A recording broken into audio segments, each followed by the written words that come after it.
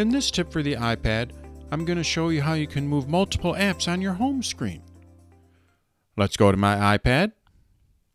Now the first thing we need to do is we need to go into what I call edit mode to move our apps. You may be familiar with this. All you have to do is just tap and hold on any one of the apps. So I'm going to tap and hold on my TV app here. And you're going to see they start jiggling. Now what I can do is I can just drag any one of these apps around to move it.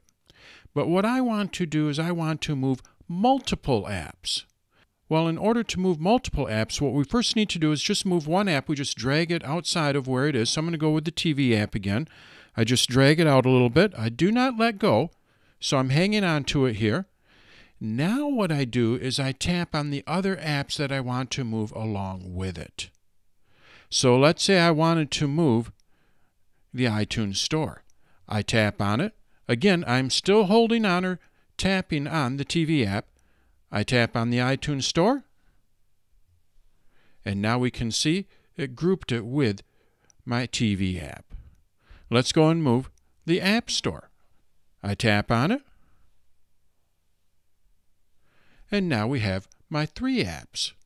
So now what I can do is I can move these 3 apps over to another screen as an example. So I just bring it over to the side here, and now when I let go, we have my 3 apps. I have my App Store, iTunes, and then the TV app. So that's how we can move multiple apps on the iPad. We first have to tap and hold on one app, the one app that we want to move, or one of the apps that we want to move, and just drag it out of the grid slightly. We do not let go of it. As we're holding on to that app, we just tap on other apps that we want to move with it. When we do that, it's going to group all those apps together, and then we can just drag those apps that we've grouped together to where we want to move them. So that's how we can move multiple apps on the iPad.